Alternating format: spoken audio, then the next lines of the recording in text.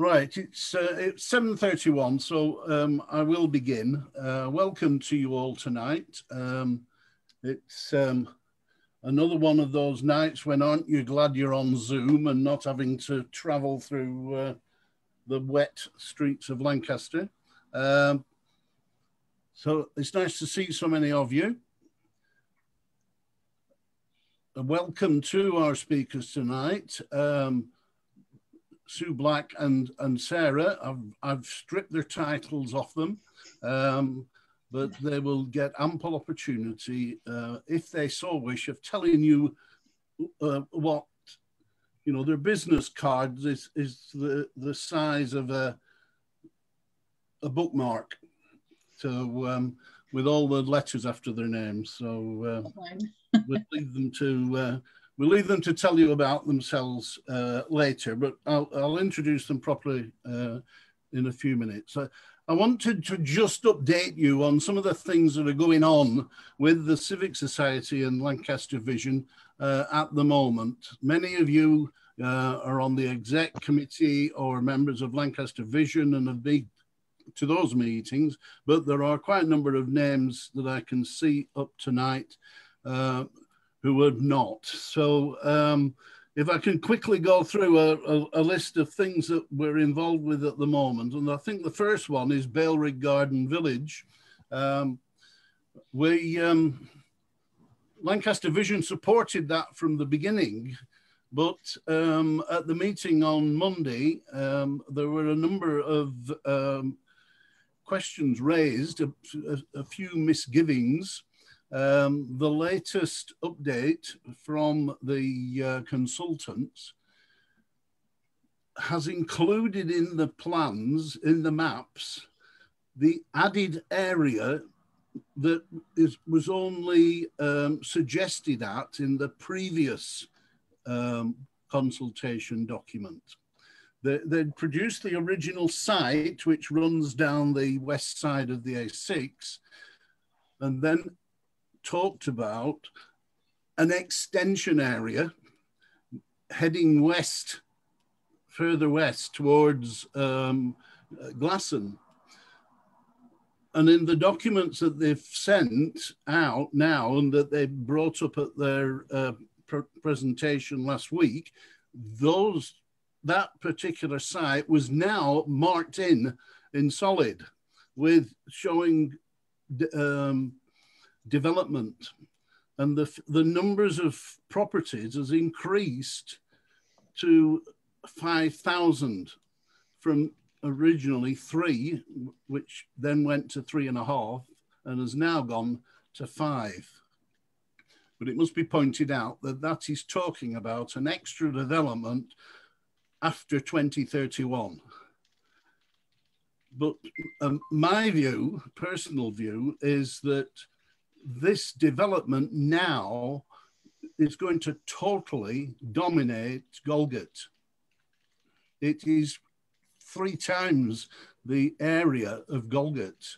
And I can understand why the people of Golgate are really concerned about this proposed development. Now, we have put our points to the consultants. James has prepared a statement raising our issues, and that is either gone or is going out to them tomorrow. So that's where we are with that. The Green Plaques campaign has started off well and is, well, it's gone viral. We're getting an excellent response to the choices of women candidates for plaques. We've had suggestions made to us for extra people. Somebody came up with a member of the Cadbury, or married into the Cadbury family. So that's an interesting one. And it's interesting to note that the RSPB, the founder of which is a Lancaster woman and is on our list, RSPB have said that they are going to put a plaque up. So we need to contact the RSPB, make sure that we're going to put one of our heritage plaques up and that they'll pay for it. So we'll keep you posted on all that. It has led to an increase in applications for membership. David has been getting new applications, including one who I think paid with the application form. So we're there's a side benefit coming out of this. We've been involved in consultations regarding the Bay Unitary Authority, and we have put a response to the consultation which is being run from central government on that. We in principle support the Bay Unitary Authority. Canal Quarter, we've been invited to a consultation meeting at the town hall, well, on Microsoft Teams, and Peter, myself and David are attending on behalf of Civic Society.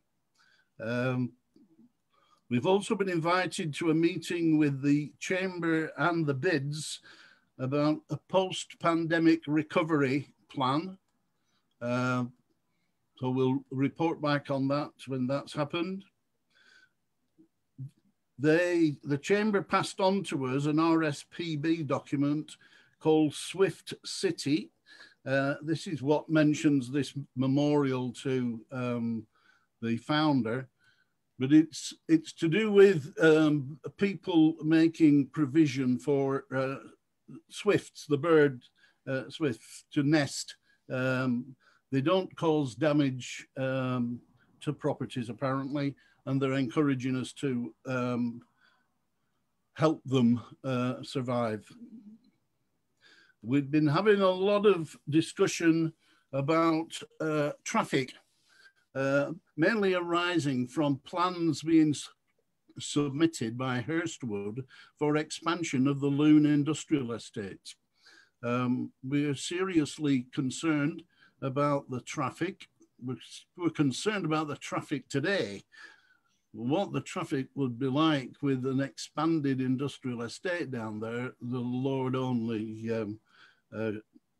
can contemplate. There is a suggestion from the county that parts of the ring road of Lancaster, the gyratory, should be made two-way. Now, you'd like to get that into your heads. You may not sleep tonight. We feel the only answer is a bridge, an extra bridge at the end of the quay going across to Saltaire and the end of the Bay Gateway, the roundabout there. It has been, they've turned their faces away from us, the county, but we are planning a campaign with the Chamber of Commerce. We're members of an organisation called Civic Voice. It's the umbrella organisation for civic trusts and civic societies. I attended a meeting along with Roger, in fact, 10 days or so ago. It was partly useful, partly depressing when it gets taken over by civic societies who have had a total breakdown in relationships with their local authorities. I wrote to the Civic Voice saying this is not on because there are civic societies who have a good working relationship with the local authority. And they've come back and invited us to do a presentation to them for their next meeting. So I've spoken to David about this, and we're proposing to do a presentation on the recent consultation seminar we did for the town hall for the housing strategy, which is a good example of us working well together with the local authority. the University of, a student, I think, from the university it is, has written to us asking if our members would be interested in taking part in a survey. It's the impact of lockdown on people's mental health. Now, I know some of you might think that I'd be a natural candidate for that, but the details will be put on the website, and the contact details to get to this chap. It's all computer driven. There's no face-to-face. It's filling in a questionnaire. As I say, they've asked for our assistance. So I recommend that to you, and the information will be on the website in the next couple of days.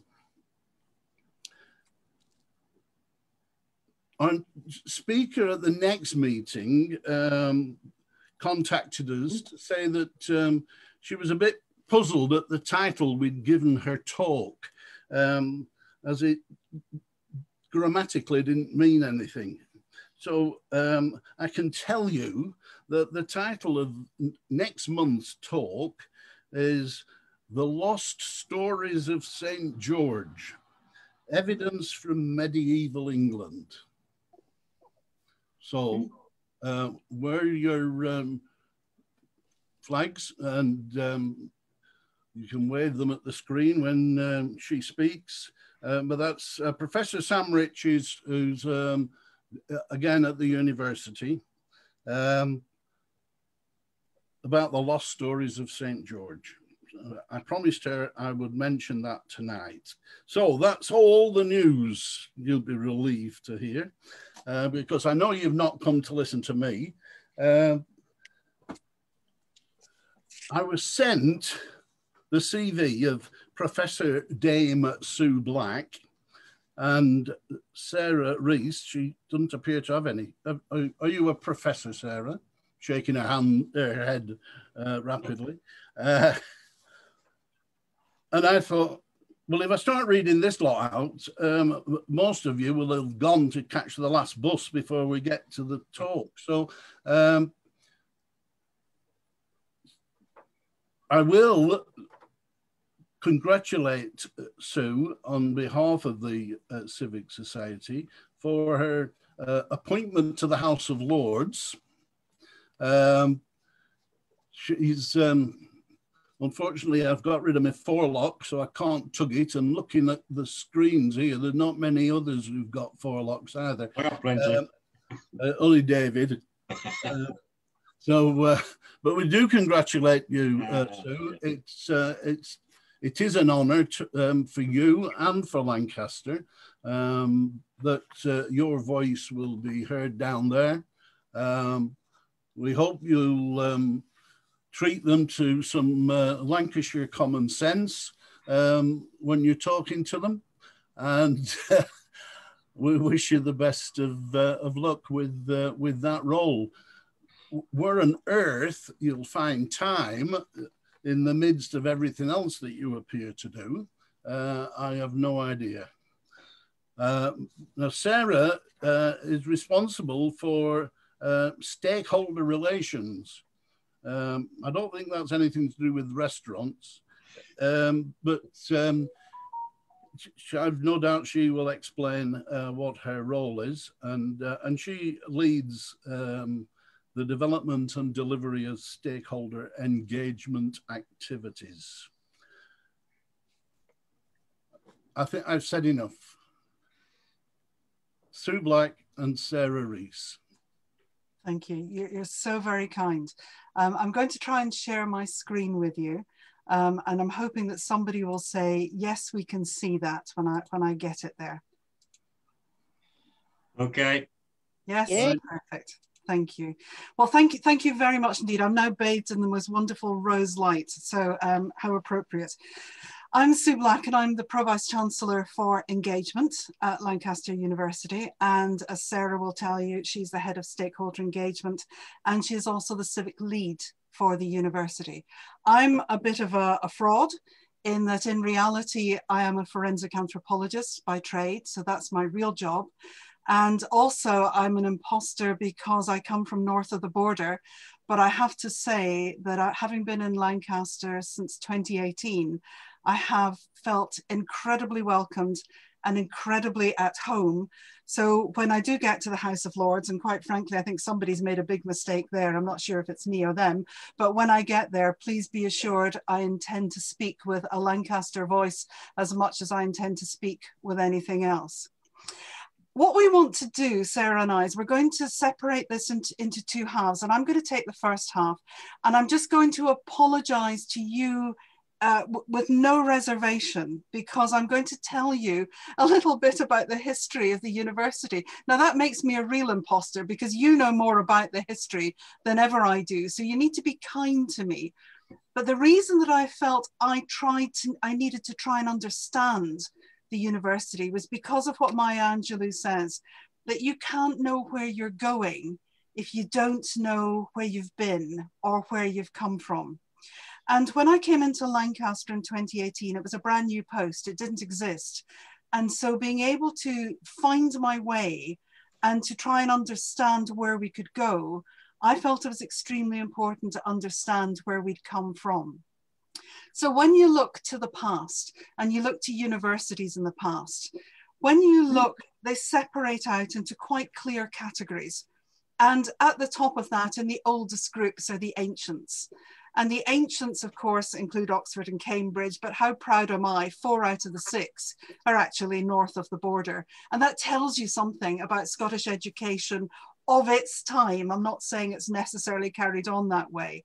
But those are our ancients. Those are the universities that have been there since the 1200s and up into the 1500s. There was a period of almost 250 years before there was another university introduced in the UK. And they started to come in around the 19th century. And you can see what was happening in that time, moving up to Durham, so going a little bit north, coming down into London, looking at setting up of the universities in Ireland, but also the Victoria University, which doesn't exist anymore, and I'll come back to that, and a university in Wales. What we then started to see pre the First World War was what they talked about, the first wave of civic universities, and they were called the red brick universities because many of them were built out of red bricks, which is where they got their name. And those red brick universities are Birmingham, Manchester and Liverpool, and they came out of the Victoria University, Leeds, Sheffield, Queen's Belfast and Bristol.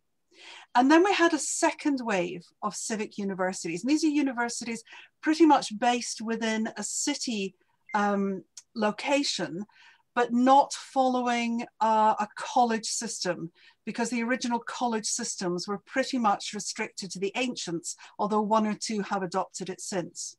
And that second wave of civic universities that came in was Reading, Nottingham, Southampton, Hull, Exeter, and Leicester. Out of those original universities, 22 of them survived. And then in the 1960s, what we had was an explosion of universities. 23 new universities were set up in the UK in the 1960s. And they were called plate glass or glass ceiling sometimes universities. And that was to do with the architecture of the university, the fact that they were felt to be rather modern. And in those 1960s universities, you can see that Lancaster is within there. So that places us within our history. We're not an ancient, we're not a 19th century, we're not one of the first or the second civic waves. What we are is a response to post-Second War Britain in relation to expansion of an educational capability. What happened was in 1947, so just after the Second World War, there was a public meeting, I believe, in Lancaster. And at that time, post-war, there was a recognition that we needed to invest in universities. Universities were going to help us to come out of the depression of the post-war. And if you think about coming out of difficult times, often it's to the universities that the government will look.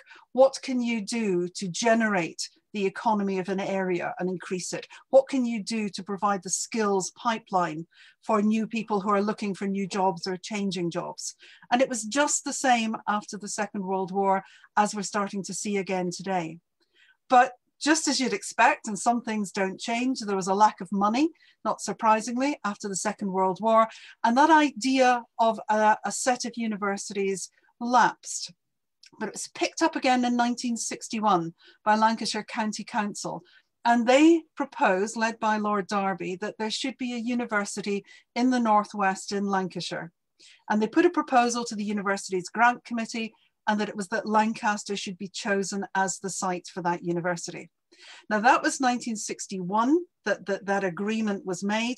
By 64, on the 14th of September, Her Majesty the Queen had approved the charter and the statutes for the university, and our first 264 students were admitted in October of that year. Now that's a tremendous pace to be able to set up a university, to get courses up and running, to find 264 students that wanted to come to Lancaster anyway. But also it was an ab initio university, which meant that we were able to confer our own degrees. We didn't have to rely on another university. What you can achieve when you have to, when there's a little bit of government funding behind you, can be amazing. And that's something that Sarah's going to come back to a little bit later on, I'm sure. Our first Chancellor, and she was our Chancellor for 40 years, was Princess Alexandra. And our first Vice-Chancellor was Sir Charles Carter. So it's important to know how we came about and who was there. This is, so I've had so much fun going through photographs. Lancaster train station, this is what it would have looked like when our students arrived in the 1960s. Now the train might be a bit different, but you know, the station has changed so little, I even knew which side of the platform I was on. So that it's very recognizable. And Madame Tussaud's, of course, had an exhibition going on in Morecambe at the time. And this is what our students would have seen, probably their first introduction to Lancaster. We weren't quite ready for them, but what we had done is we'd placed a number of areas where we would do a lot of our teaching and our accommodation around different parts of the city, because what we didn't have was a campus. And so we begged and borrowed, didn't steal, but begged and borrowed and were given a number of properties where we could set up lecture rooms. For example, we borrowed the Grand, that we could set up teaching areas, recreational areas, and a lot of our students lived in accommodation in Morecambe. The library was up towards Castle Hill. And that's never ideal for a university when you're separated across a wide area of geography. And it was never intended that it was going to be a long-term situation. It was a stopgap whilst we could build a purpose-built university. And that happened, and the work started on that in 1963 out at Bailrig, when Lancaster City Council donated the tract of land to the university, specifically to build the university on that site. The rationale, I believe, was that it was on top of a hill, so it would be easily seen and be a landmark. And I believe the architects designed it so that it would look like a Mediterranean town. Can I just say, I'm not overly convinced that their vision was convincing, but that explains the very sort of uneven profile that you have, I think, on the tops of the buildings. That tract of land came to the university in '63. By '65, we'd started to work on the campus. And it was only a year later that we opened the first buildings that were teaching based and that were administration based. And we moved out of the city gradually between 1966 and 1970. By 1970, we had largely vacated Lancaster City and moved out onto the purpose-built campus on the tract of land that had been given to us by the City Council. When the university was founded, it had a number of clauses in our founding charter. And one of those clauses was really important, and it was the third of those. And it stated what the university should be, that the objects of the university should be to advance knowledge, wisdom, and understanding by teaching and research, and by the example and influence of its corporate life. So there were three distinct pillars on which the university was founded: its research, its teaching, and the example that it led in its corporate life. And when I first came to the university, they had just refreshed the strategy that was going to take the university to 2020. Nobody envisaged what 2020 was going to look like. It turned out to be very different, I suspect, to what our strategy had ever anticipated. But we still had 3 pillars. And those 3 pillars in the strategy were research that changes practice and thinking, teaching that transforms people's lives and society, and to engage actively with students, businesses, and our communities. And that to me was really important. This showed a longevity. It showed a stability in a university who knew from the outset what its job was. And in 2020, 50 odd years later, it was still holding to those principles. That was what the university needed to be. So in 2018, the university created a new post, which was a Pro-Vice-Chancellor for engagement. And if I was being perfectly honest, I don't think the university knew what that meant. And I arrived in a job not really certain what they wanted, which was great because it gave me a bit of free rein. And I had people like Sarah alongside me who had been so steeped in the work of the university and its engagement activities for so long that she could tell me who I needed to talk to and who I didn't need to talk to and when that should happen. And it's great to have somebody who has that level of experience with you. But what I want to do is I want to share just for a moment with you my journey. And bearing in mind, all I knew about Lancaster was that the train went through it because I'd gone down the West Coast line and I'd shot through it on occasion. I knew when I sat in my previous university, every time we looked at league tables, Lancaster was ahead of everybody else. And we used to keep saying, what do they do there? What is it that's in the water in Lancaster that makes that such a successful university? And so when the post came up, I was enticed to come down. And I arrived in Lancaster train station to see that sign. And I thought, do you know, that's really encouraging because that means that it's a university and a town that understand each other. And I'd come from a university, wait for the punchline. I'd come from the university where town and gown were so close you couldn't get a cigarette paper between them if you tried. And I made the incorrect assumption that Lancaster University and Lancaster City would be the same. And I looked at the logo and I thought I understood the history of that. There's the lion, that's about the duchy, that's about the sovereignty. I knew that the roses were about, I'd heard of the Wars of the Roses, so I knew that it was a much more important coloured rose than the other one, which lost. I knew that that red was important. I knew the wavy line was about a river and that river was important to a history. And I also knew that the book was about learning.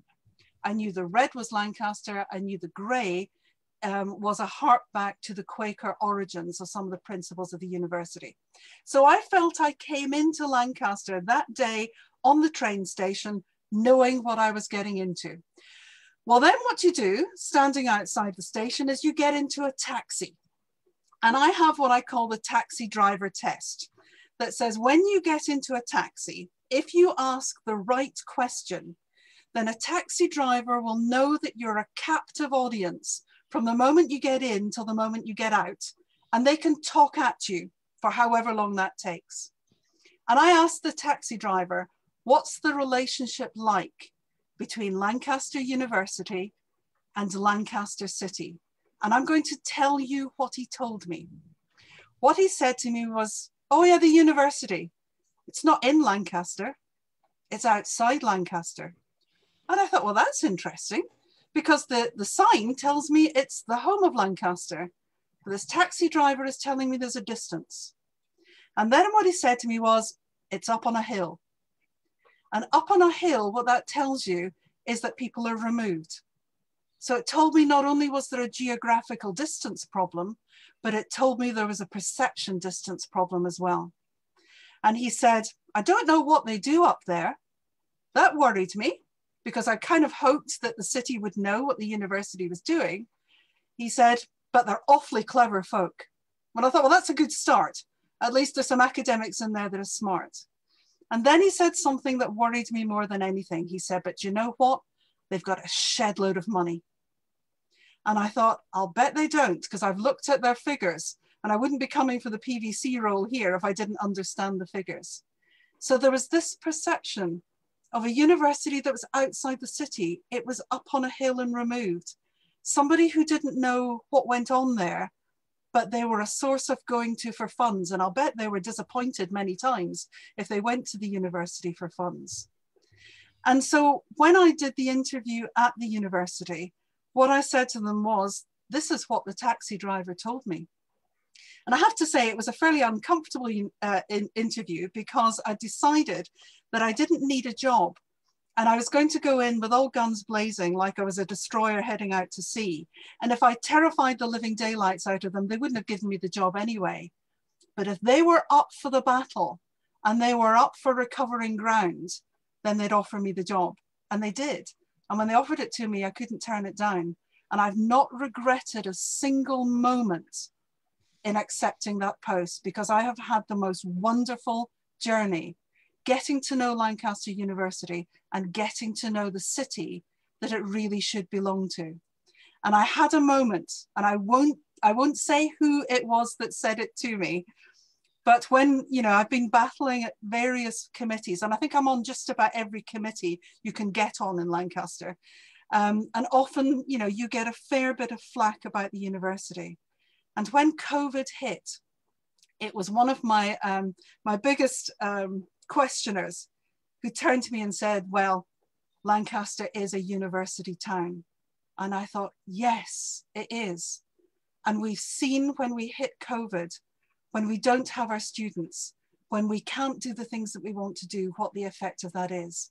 And that's what we need to build on. And Sarah's going to give you some fantastic examples of the kinds of things that we've been doing in the last 2 years.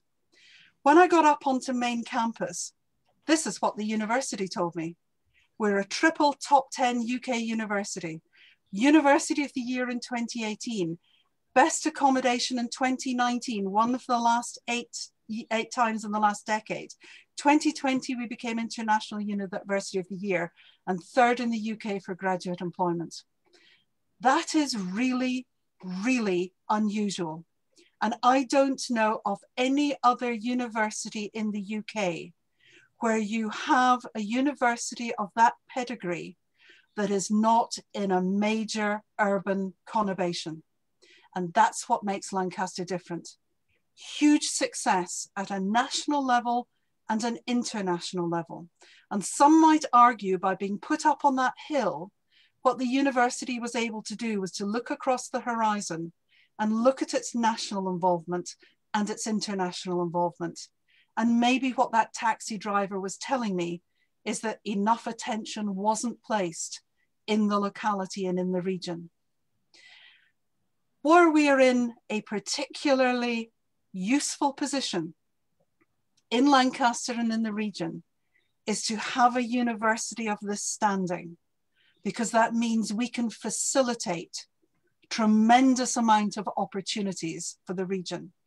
I don't believe Lancaster has used the university particularly well, and I don't think Lancashire has used the university particularly well.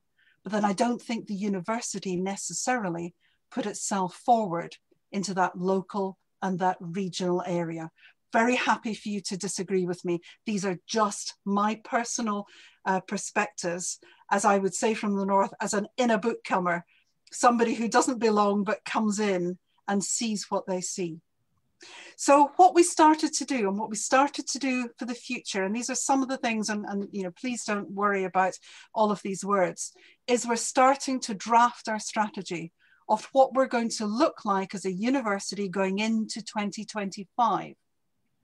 And we're looking at our vision, and in our vision, we're very much focused as much on our local and our regional as we are on our national and our international. That drives our purpose, and it drives our values. So there is a shift. There is unquestionably a shift in direction that's coming at the university's directive. And one of the first things we did in 2018, and Sarah has been unquestionably the driving force behind this, is signing the university's Civic Universities Agreement that says if you are an anchor institution in your community, if you genuinely are, if you closed your doors, your community would notice. And I think everybody would agree, if Lancaster University closed its doors, we're not, by the way, just in case anybody thinks that, if we were to close our doors, the effect that would have locally and regionally is important. And that says that as a business, you have a responsibility not only to your own business and to your own staff, but to the community in which you're embedded, because that community is your own staff and your own students and your own colleagues and your own friends as well. So I hope you'll agree that the tanker takes a while to change direction, but I hope you're going to agree that we are changing that direction. And we have those 3 strategic priorities. They haven't changed, and they haven't changed because they're important and they're right for what we do. It's about research that transforms practice and thinking, whether it's happening locally, regionally, nationally or internationally.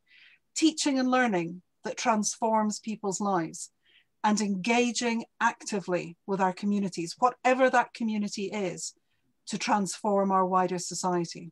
And so what I'm going to ask Sarah to do now is to take over. I'm going to try and run the slides for her. So she's going to quickly realize that I'm totally incompetent when it comes to doing any kind of technical work behind the scenes. So please just shout at me, Sarah, when you want me to change a slide. And if I can hand over to you, I'd be very grateful. Thank you, Sue. So we'll do the Chris Whitty approach, won't we? Next slide, please, but not yet. Thank you. So I know a number of you who are here in the room, but I'm Sarah Rees. I was before Sarah Rowe. So I know a couple of people sort of realised I was still the same person. I'm head of stakeholder relations at the university, which sounds a bit grand, but what it really is that relations part. It's about building relationships, and that's locally, nationally, and regionally as well. And it's really also, I have a real focus around our civic and our community engagement. So as Sue's just said, engagement is there in our strategy. It's our 3rd priority alongside research and teaching. And that's a strategic commitment to engage with our communities, and that's locally, nationally and globally. And that's really about creating positive economic, cultural and societal change. And I think going back to what Sue just said actually about how we're shifting the dial on some of this, actually this is starting to reflect in the values that are going to be part of our strategy going forward, that point about creating change together. And for me, the really important word in that sentence is with. We'll engage with our communities, we work together. It's not about, dare I say it, being on the hill. It is about working together, and also about being part of the place from which we take our name. So Sue just talked briefly about the Civic University Network and what that means a little bit. And it's particularly about how we work with our civic partners, so local authorities, with health partners and with colleges and education, to really develop that civic approach and understand the needs of our place, and agree how we can work together to address those needs. But importantly, that we'll know if we've made a difference as well, so we know what outcomes we're heading for. And that's really grounded in working with our partners and our communities, and how we harness those other 2 parts of our mission, our research and our education, so that we can contribute and work together to bring about the change that we all want to see. So I'm just going to spend a bit of time this evening highlighting some of the ways in which we're doing that. I'll miss things, and I apologise. There'll be people here who are working with us in other ways, so I'm sorry if I've missed your activity. It does reflect there's a lot going on, but I don't think we always tell that story very well. So I've tried to capture that a little bit this evening. So Sue, next slide, please. Thank you. Well, first of all, as Sue's just said very well, the university is part of the Lancaster district. And so, of course, Lancaster City Council, which is the local authority for the district, is an incredibly important partner for us. And there are many, many interactions between the university, colleagues at the university and colleagues at the council every week. And we're always finding out about new things. But there are far too many to mention. So I've just drawn out a few examples this evening. Last year, the university contributed to Lancaster District People's Jury. We had representation as part of the steering group, but importantly, a number of our environmental scientists contributed as commentators to help the jurors to get to grips with the challenges around climate emergency and some of the decisions that they might make and the things they might prioritise as part of the action plan going forward. In a different area completely, the university is a partner on the Heritage Action Zone project, which is about enhancing the historic character around St Leonard's Gate and the Grand Theatre, and I'm sure many of you are familiar with that. And we'll be particularly supporting that through the community engagement element of it. As Sue mentioned, it's actually where we started all those years ago, so it's really great to be part of a project that's actually about how we regenerate and restore that area. In a completely different way, colleagues from our management school and our enterprise team have been working with the economic regeneration team at the council to support business recovery from COVID-19. And that's both through diagnostics around what can be done differently, and also access to support for recovery and resilience. And the university is also a member of the Communities Together's group, which is led by the council, of course, and brings together representatives from ethnic, faith, and other social groups to collaborate in creating diversity and resolving local issues. Next slide, please, Sue. Thank you. We've always worked closely with the NHS, and that's locally and regionally and nationally. And that's across all of our activities as well, our research, our education, and also the work of our students. Since 2006, many of you will know, we've been working across the region to deliver medical degrees through Lancaster Medical School. And that's helping to train and retain doctors in the region, both in GP community practice and in the acute hospitals as well. Because there's a lot of evidence which says that if you train in an area, you're more likely to stay there as a doctor. And that has been really important in terms of developing the workforce. And it was really pleasing that in 2019, we actually doubled the number of students who are studying with us as part of the national expansion of medical student numbers. And some of you again may know, but last year our medical students, along with many others around the country, graduated early so that they could join the national NHS response to the pandemic. We've also built on a lot of those relationships that previously existed over the last year during the pandemic, and particularly we've been working with the University Hospitals of Morecambe Bay Trust, and that's been about sharing our resources and facilities. So quite early on in the pandemic, we set up a joint COVID testing lab on campus, and that was staffed by colleagues from both the Trust and our own researchers as well. We're currently trialling a new rapid COVID-19 test that's being trialled at the hospital. And during the pandemic, our engineering department manufactured items for use on the wards and in PPE as well. And more recently, we've been working with Lancaster Medical Practice to host the vaccination clinic in the new Health Innovation 1 building on campus. Some of you may have visited it. I'm reliably told that as of Monday, 17,500 people have received their vaccines in the building, which is fantastic.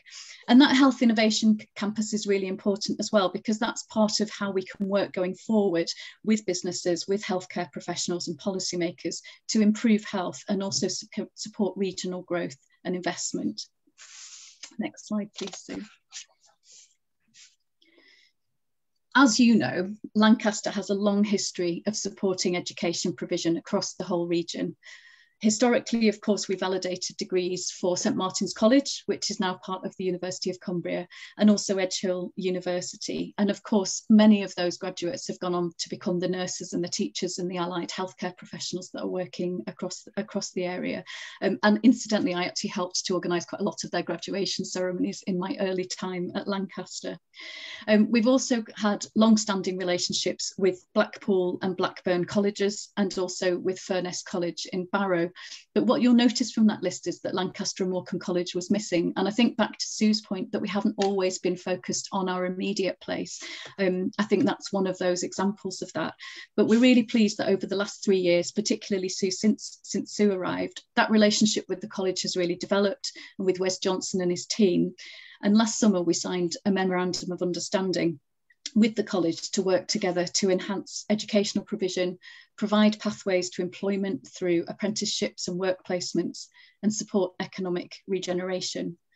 And more recently, as part of the wider plans for Eden Project North, we're working with the college, with Eden Project International, and with other schools and colleges in the area, as well as health and community partners and businesses, to develop the place-based Morecambe Bay curriculum. And some of you may have attended some of the talks that have taken place on that over the last couple of months.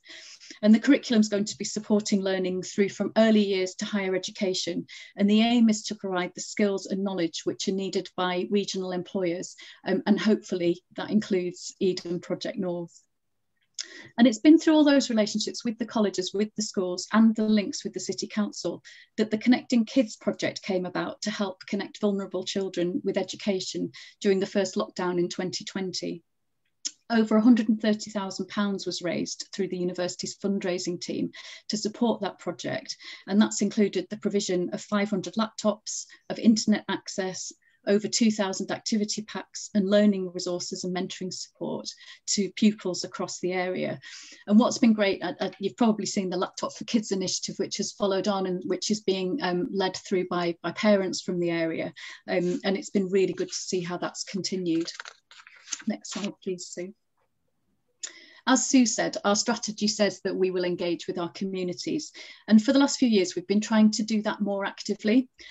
So we've been really proud to support some of the local community festivals. So like Lancaster, Morecambe Carnival and Pride, which obviously we're all hoping will be able to take place again later this year.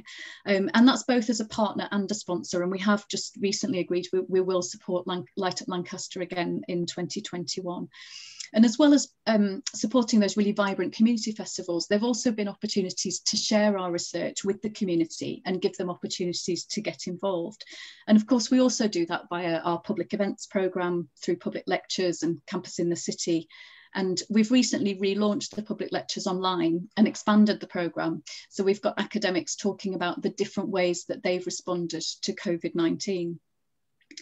But as well as telling you about our research, because that's a bit easy talking at you and telling you things, we've also been trying to provide more ways to hear from you about what you think we should be doing. So in 2019, we launched the Lancaster Exchange as an interactive forum, which is open to the whole community. And the next one is due to take place on the 13th of May. The information about that will be going out really shortly. And we also hosted a community consultation on our new strategy back in December. And I hope many of you took the opportunity to come. I certainly recognise some names from those who were there. Our students are also engaging with the community as part of their studies and as volunteers. I've drawn out the example of the Law Clinic, which is a student-led clinic providing free legal advice on a range of legal issues. And over 400 of our students in a normal year volunteer in the community, for example, in schools as classroom assistants, on summer activity programmes and environmental projects. And of course, through their actual academic studies, through some of the projects they do and the placements that they have, they're actually working with local businesses and with charities and third sector organisations on particular challenges to actually make a difference there too. Thank you, Sue. I've also just pulled together a few examples of some of the ways in which our research is contributing to finding local solutions. And again, there's lots of overlap between the partners that we're working with and some of the difference that it's making. And actually in his introduction, John commented on a couple of people who, somebody who's speaking at the next event, who of course is from the university, and also a piece of research that's come out around the impact of lockdown on mental health, asking you to participate in that. And that's very much about how we engage with you, and that informs our research and shapes the kind of advice that we can then bring forward to inform policy. So just a few examples here. Last summer, our School of Architecture worked with the council in the Story to develop an automated social distancing and wayfinding model, and that was to support businesses with planning for reopening after the first lockdown. We've got a major Beyond Imagination research project, which has got many facets to it, but one of those is going to be working to undertake a survey of 3,000 residents from across Lancaster and Morecambe and Blackburn. And that's looking at lifestyle, sustainability, transport. And this is to help to inform future planning and decision making for the district. Researchers from Lancaster Environment Centre have contributed to the development of the Lancaster District Food Poverty Alliance's 5-year action plan. That's quite a mouthful. And we've also got sociologists who are working with communities in the area, drawing on their experience of people with lived experience as part of things like the Morecambe Bay Poverty Truth Commission, and to inform a digital inclusion strategy for the district. As I say, there'll be many other examples, so this is just a snapshot. Next slide, please, Sue. Thank you. And of course, part of the role of the university is, to bring that economic sort of activity that we have and to try to make a difference across the region. So we work with the local enterprise partnerships, with the local authorities and business to help to drive economic regeneration and access government funding for regional development. As part of the government's Town Deals project, there have been 2 successful projects that we're partners on. So one is with Barrow Borough Council, and that's to develop an HE centre in the centre of Barrow in partnership with the University of Cumbria and with Furness College in Barrow, as well as a range of other partners. And at the south of the county in Blackpool, we're working with Blackpool and Fylde College and the council to develop a multiversity, which will bring together a range of services, including education for the whole community. The university is also playing a role in the Net Zero North agenda, which is being developed by something called the N8 Partnership, which is a partnership of the 8 research-intensive universities in the north. And this is aiming to establish a £300 million research, innovation and skills programme focused on research and development collaborations between universities and industry. And that's to drive the green recovery for the north and thinking about both business and skills development. And Lancaster is also leading the £7 million EcoEye Northwest project, which is around developing products, processes and services to bring clean and sustainable growth products to market. And that's supporting hundreds of SMEs. And there's a whole range of other programmes sitting alongside this in cybersecurity and advanced manufacturing. And of course, in Lancaster, Sue's already talked about some of the ways we work in Lancaster. We work with Lancaster Bid and with the Chamber of Commerce to support a thriving business community and city centre, and really think about how we can bring student experience in to support that. Next slide, please, Sue.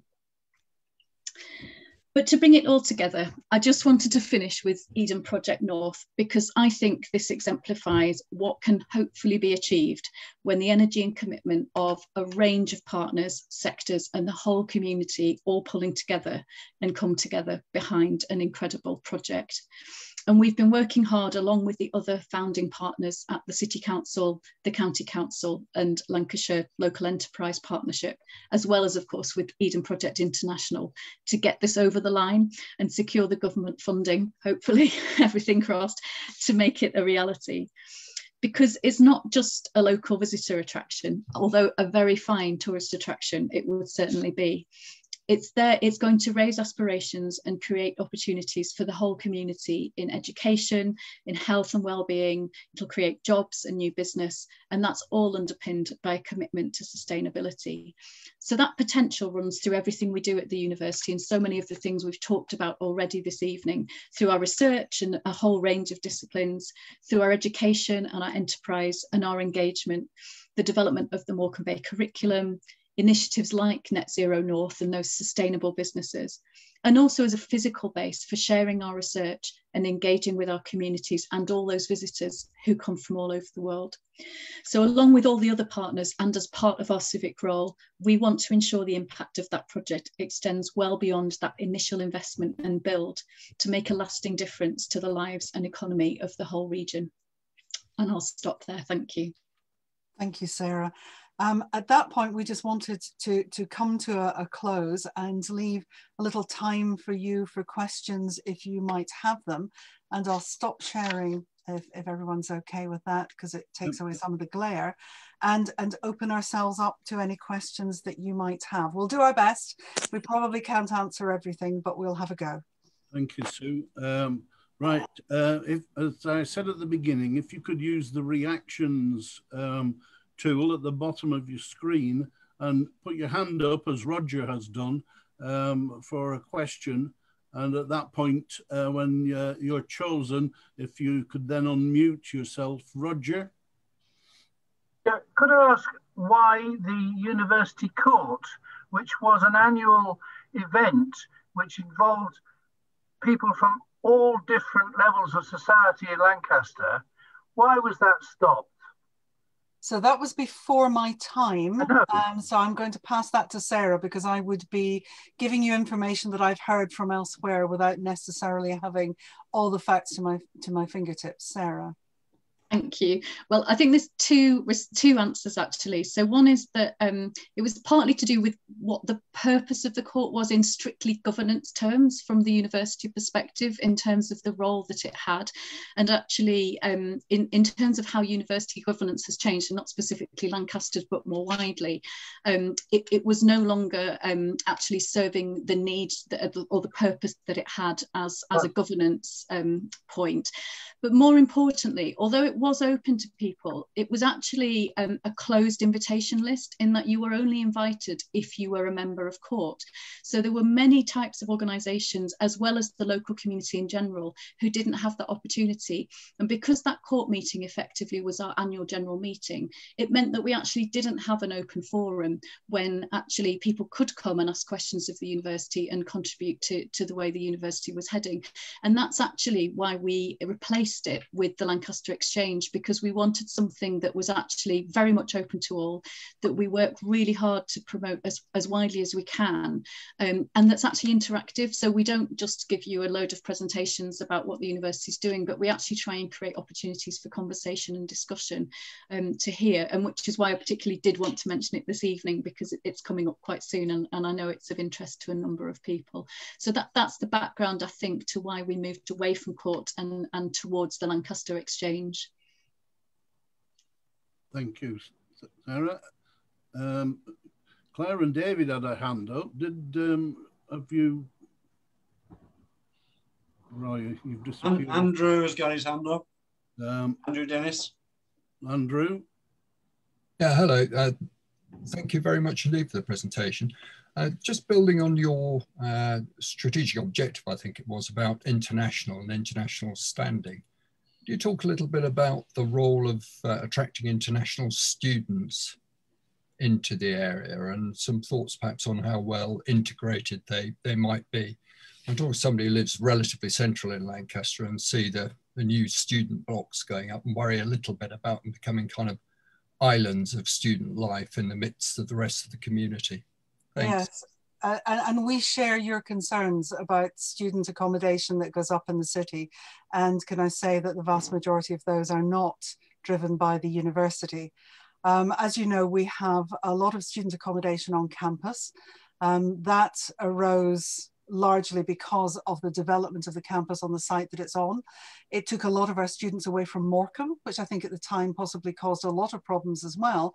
But it does mean that all of our first years, or pretty much all of our first years, get an opportunity to be on campus. And being on campus for the first year gives them, if they are international students, that opportunity to integrate for a year, because it can be quite a strange and challenging thing to come from a different country to a different county, and perhaps, you know, a different part of the world where traditions and just ways of operating are different. If they can spend that year on campus, then you do get a greater sense of integration and belonging. Normally what happens then after first year is that many of our students want to get away from campus, and they want to go and learn what it feels like to live in the city and have more of the city life. And we tend to see that our second years and our third years in particular tend to go out into the city. And by that point, after having had a first year in the university, they are a bit more acclimatized, not just to the weather, but to the area as well. And what we find with our students is the incredible fondness that they have for Lancaster and for Lancashire by the time they've been here for 3 years. They talk about kindness, they talk about acceptance. And what they then do is they go away and they tell their friends. And often the best recruitment that any university can do overseas is by word of mouth. And so our success in many ways through word of mouth is a direct result of the welcome that our students get when they come into the city. And that to me is just such a tremendous thing to celebrate. Now, we are looking as a university in a post-COVID situation. What should our balance of students be in terms of national and international? Where do those students come from? We haven't got any direct answers at the moment. But what I can say to you is the university is not planning any massive expansion at this time. What we're looking at doing is consolidating our position. And if we grow, we will grow organically, but we're not looking to grow at any form of an exponential rate. But part of our own success and our international students is thanks to the Northwest, quite frankly. Thank you. Andrew, Andrew Riley, you had your hand up. Yeah, going back to the exchange meetings, I brought up in one of those about the popularity of the campus in the city and how well attended it was, but the fact that it was only on for a short period of time. I did suggest at the exchange meeting, has there been any consideration into actually looking for a permanent venue in town? So there's a city centre link for the people of Lancaster. Sorry, you could have like, you know, constant exhibitions and things like that, but there'd be somewhere for, you know, for the local people to go as a resource, to be used for the city. So what I'm going to do is I'm going to let Sarah come in on the campus and the city bit, because she is the brain behind the campus and the city. One of the things that I wanted to do very early on in coming into Lancaster was to try and bring the university back into the city. And in the first steps of that, what we did was we've taken over some of the renovated space at the castle. So we have some teaching rooms now at the castle.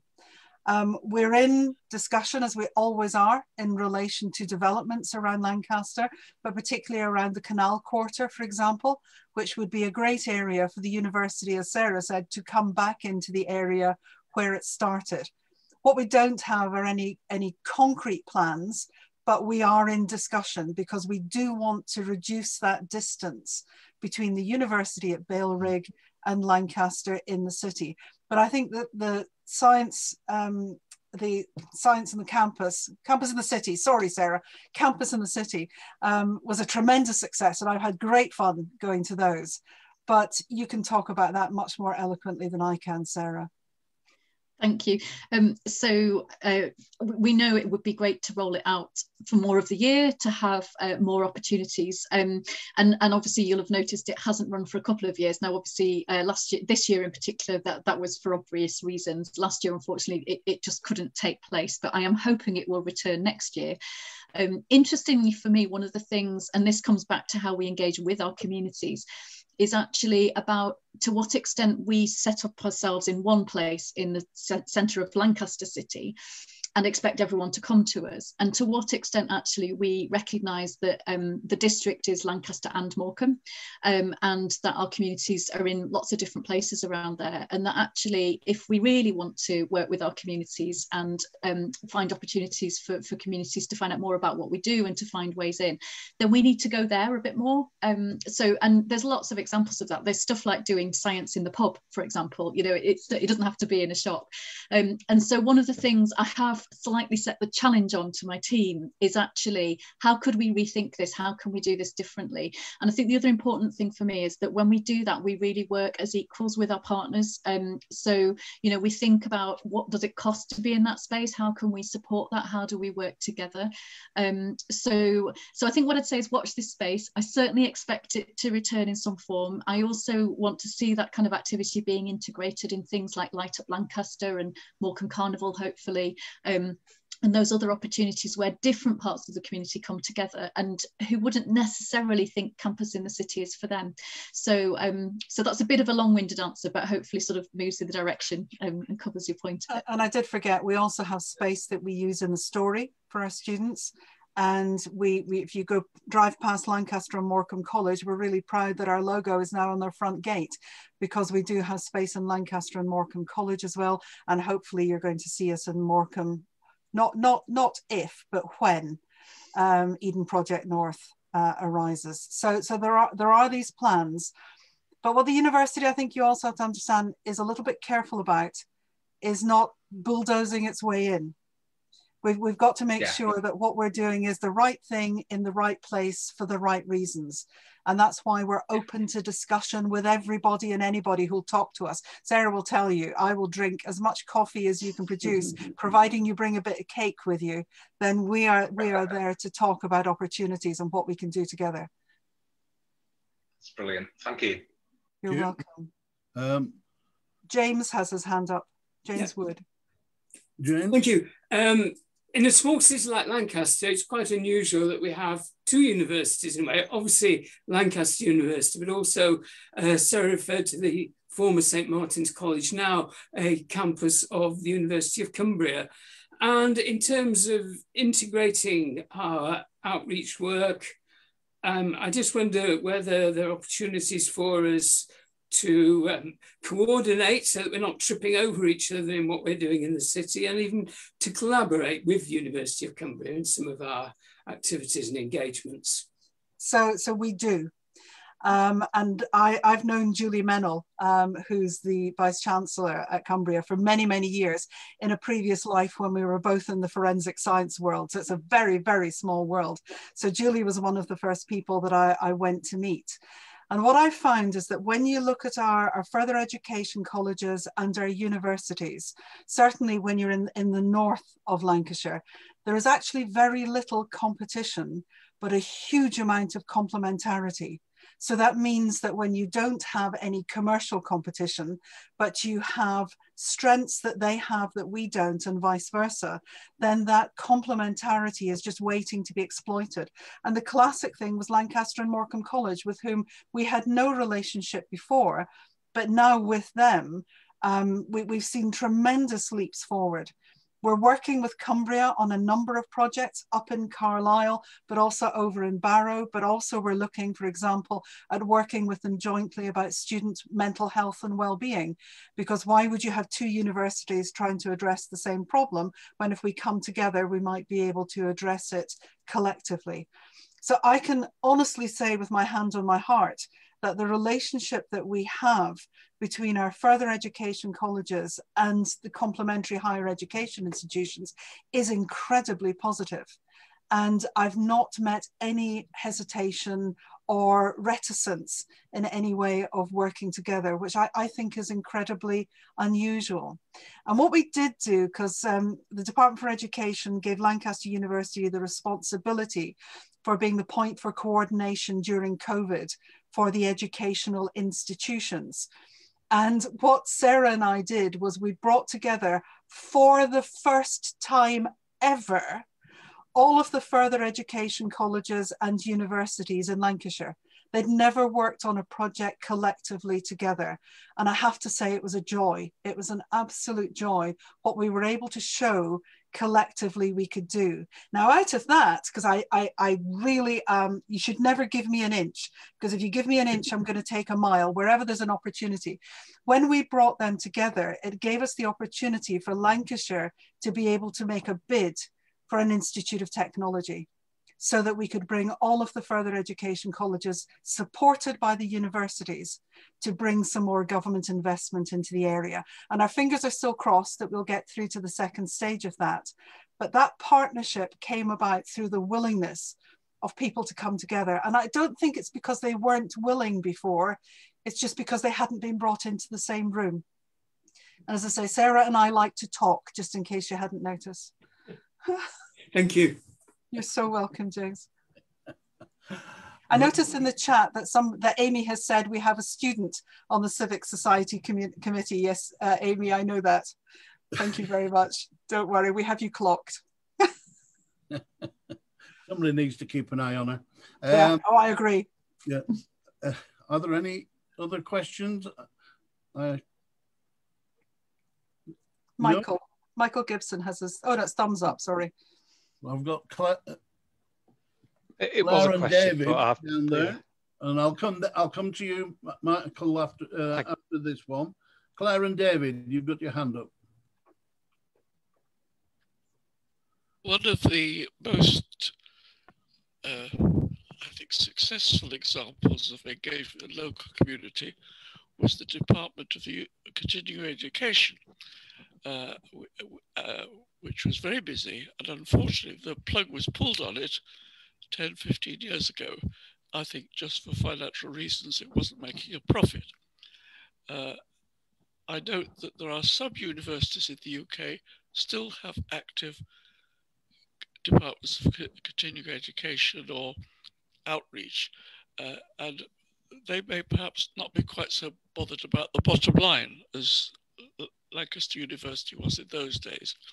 I think it'd be wonderful if the Department of Continuing Education could be reinvented and they start having very successful courses again, which they had in the past, which were open to everybody to sign on for. And it wasn't just Lancaster and Morecambe, they came from a long way away in the Northwest.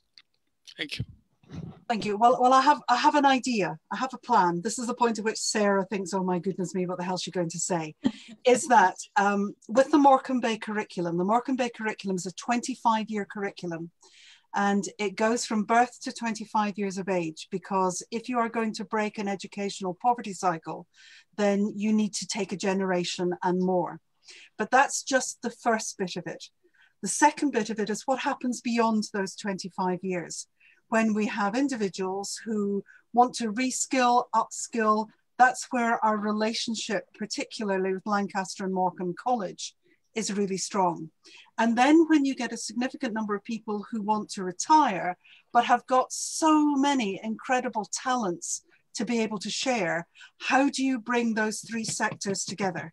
How do you bring together the 0 to 25 Morecambe Bay curriculum, the 25 till, let's say, wouldn't it be wonderful, we all retire at 65, but the 25 to 65 group, and then the 65 plus. If you can, across that continuing education spectrum, actually cross the boundaries between them, so there isn't a boundary, then I think that gives us the most wonderful opportunity for what we could do for education and lifelong learning and education in the region. And I think our further education college and our universities and our communities are up for that. I know I've talked about cake, but what I mean by cake is sometimes you just have to eat it slice by slice, because you can't eat the whole cake at once because you suffocate. And so there are some things that we have to do first rather than necessarily trying to do everything.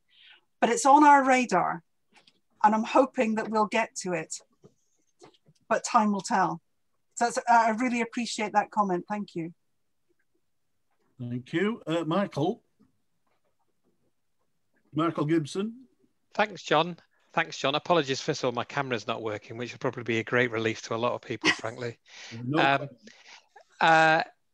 Firstly, I just wanted to also add congratulations to Sue on her appointment to House of Lords, which I think is fantastic, not only for Lancaster. And also to say that, just to add to what Sue said, really, I've had the pleasure of working with Sue on various things, including the Lancashire Association of Boys and Girls Clubs, where she's supported that, and with some of the work in Lancaster generally, and she's an absolute pleasure and joy to work with. So the difference you've made has actually been really significant, and I think really well illustrated here.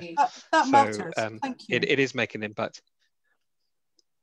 It's very easy for me to say, frankly. I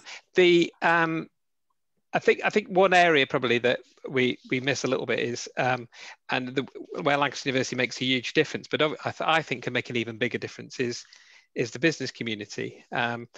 We've seen businesses spin out of Lancaster University, and I'll probably include ourselves in that because we've got 9 Lancaster graduates in my staff now. But we've seen companies like TNP who moved to Caton Road, employ 50 people, and transform a building on there. And we've seen Relative Insight go to 36 staff and massive amounts of investment and funding, and grow in Lancaster as a data science business. And these are really, really exciting places to work and employing local people. I just wonder whether there's more we can do to try and get more businesses to spin out of the university or support the development of business out of the university, possibly in the same way somewhere like Cambridge does, where there's a huge business community surrounding there that's based on the success of academic research and the ideas and the cleverness of their their students and academia.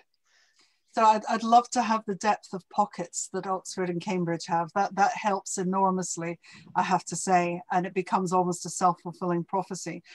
But you're right. One of the things that we have been looking at is, I won't bore you, but there are frameworks by which a university is judged.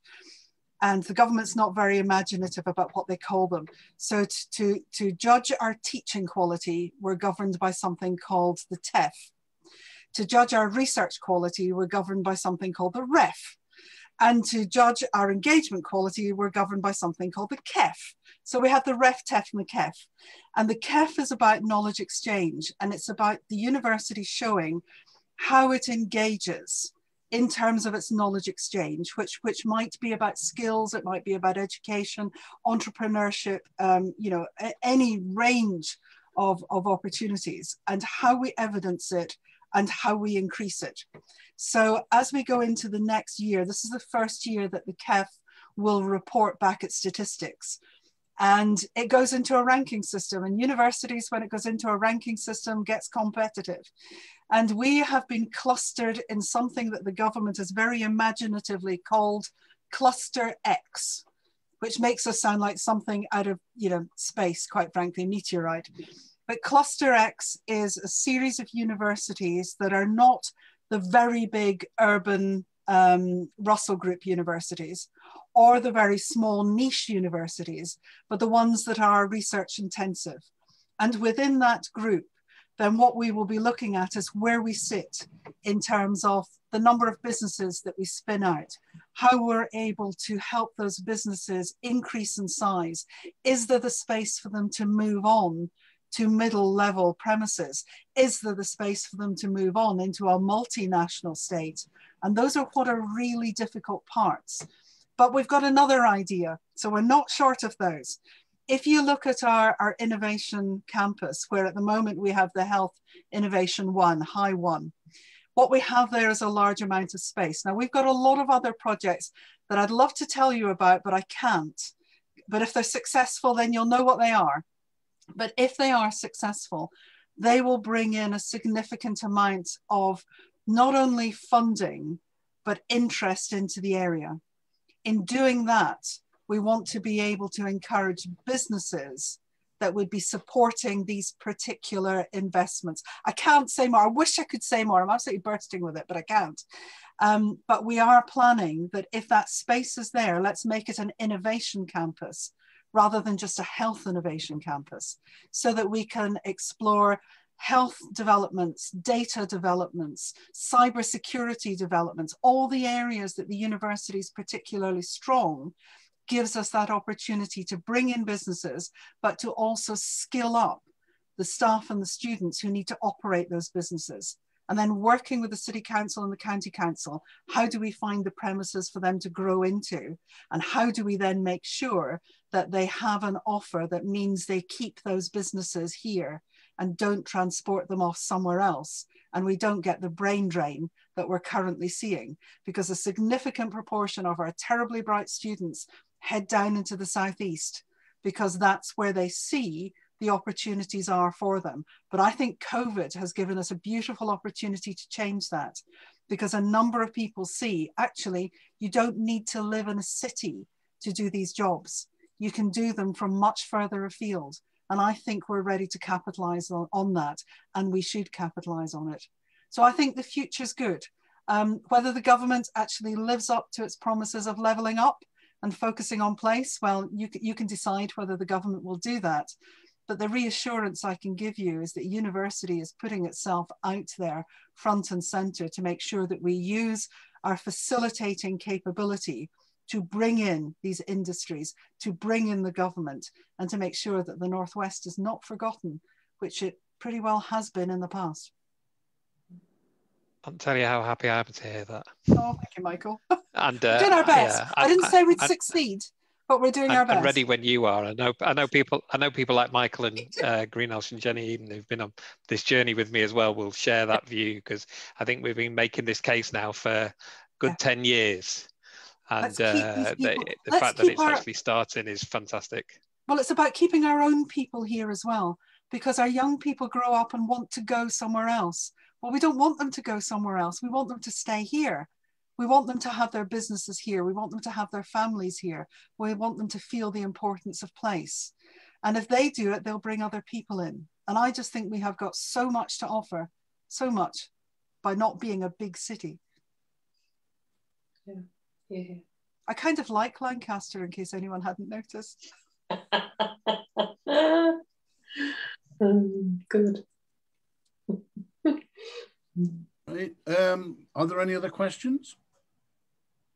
I can't see any hands up, so I think... But if there are, John, so if there are any questions that anyone thinks of, please get in touch with Sarah and myself. And, you know, ideas you have, questions you have, things that you think, you know, you need to air, that the university needs to know about. We are the community connection for this, so please do use us. We might regret saying that, but please do use us. Well, I think we'd certainly Lancaster Vision would like to take you up on that offer. And I think that James is likely to be in touch with Sarah and hopefully to organise a meeting with you. Perfect, perfect. Discuss the future. So, right. I'd like to thank Sue and Sarah. That was a fascinating story that starting back in the 60s, and important that you know you stress that you have stuck to your original principles of the university and intending to develop them. But we would love to be with you on that journey. So thank you on behalf of Lancaster Civic Society for your talk today. And can I ask you all to show your appreciation in the normal manner? Very kind. Thank you very much. You have to unmute yourself to have any effect. Or very good. Excellent. Brilliant. Very Thank you. kind. Thank you. Thank you. Thank you very much, Sue. Thank you, Sarah. Thank you, the rest of you. I think 35 is the current participation. 38 with 39 got up to. We got to 39, so Yeah. there's 4 fallen off the twig somewhere, but hopefully it's not permanent. That's an excellent number. Thank you all for coming out tonight in such an awful day. Thank you. Thank you for having us. Good night.